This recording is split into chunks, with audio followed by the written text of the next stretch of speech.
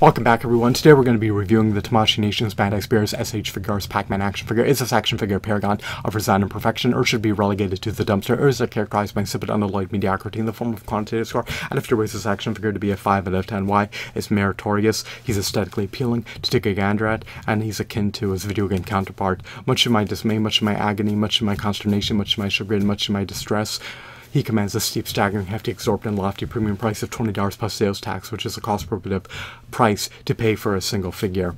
His price is 250% greater than the price of an 8-hour Toby's Marvel Legends action figure, or 250% greater than the price of an 8-hour DC Universe Classics action figure. Stark contrast to an 8-hour Toby's Marvel Legends action figure. This action figure is devoid of a build-a-figure piece for meticulously detailed behemoths of a colossal 14 to 16-inch Build-A-Figure. Furthermore, unlike an 8-hour Toby's Marvel Legends action figure, this action figure is devoid of a comic book. So at the $20 plus sales tax price point, we should be receiving a multitude of figures consolidated into the package with this Tamashi Nation's Bandai Spears SH Figuarts Pac-Man action figure. Furthermore, in tandem with the aforementioned, we should also receive a myriad of Build-A-Figure pieces for a hefty, burly, bulky, sizable Build-A-Figure bundled with this Pac-Man action figure.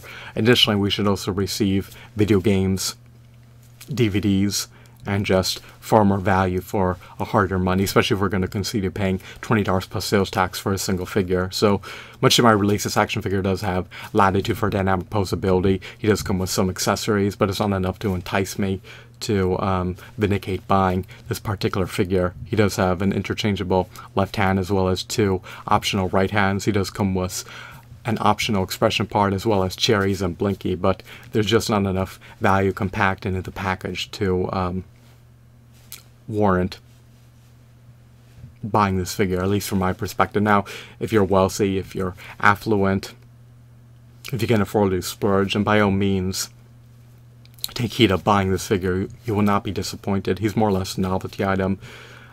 He will truly stand out. He has high quality shadings, high quality aesthetics, high quality textures,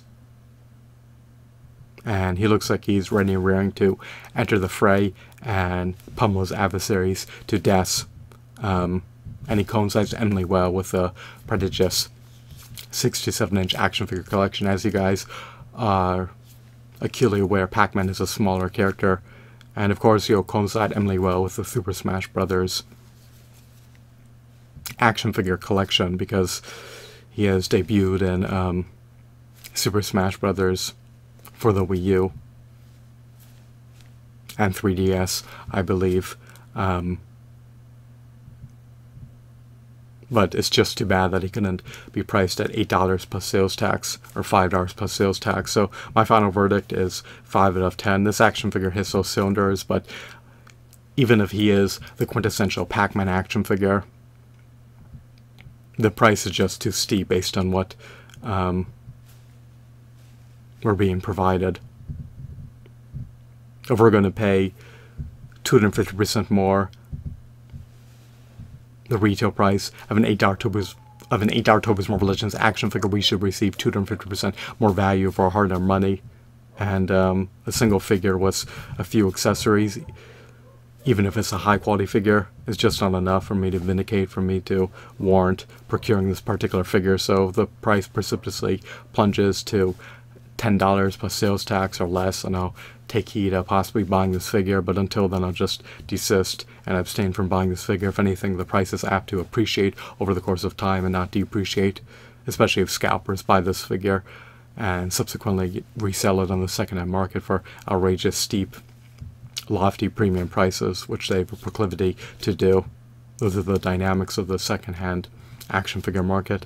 People buy action figures in massive quantities and they subsequently resell them, and retailers stock very few figures, unfortunately, of particular characters. So if you stumble upon a figure that you covet to buy, that you desire to buy, if you don't buy it if you do not buy it in a retail store, then you'll more than likely pay a steeper premium price in the pending future if you decide to buy it via eBay.